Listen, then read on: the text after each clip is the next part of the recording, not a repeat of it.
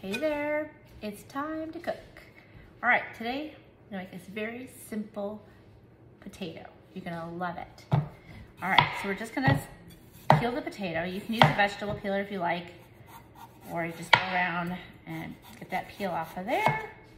And then we're gonna cut it into wedges, and then we're gonna boil it for about 5 minutes or so till it gets soft. And then we're gonna put it in the air fryer after we spray it with a little bit of avocado oil and salt and pepper. And you're gonna get some great crunchy potato wedges, and they're so good.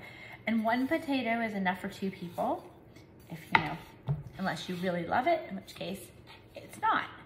Okay, so we're gonna cut this in quarters. And then we're gonna cut each of the quarters again. So we have nice little wedges.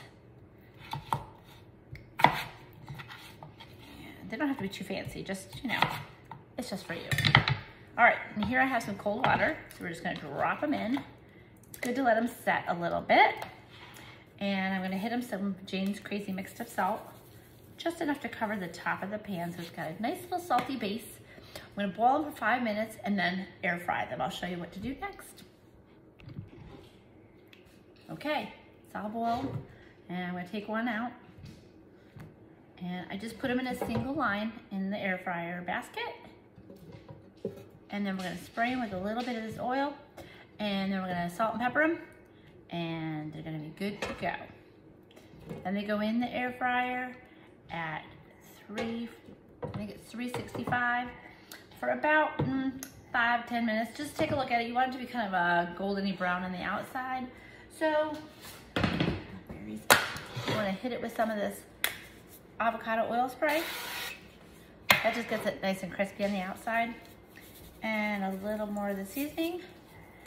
And in it goes. I'll show you what it looks like in a few minutes. All right, here they are.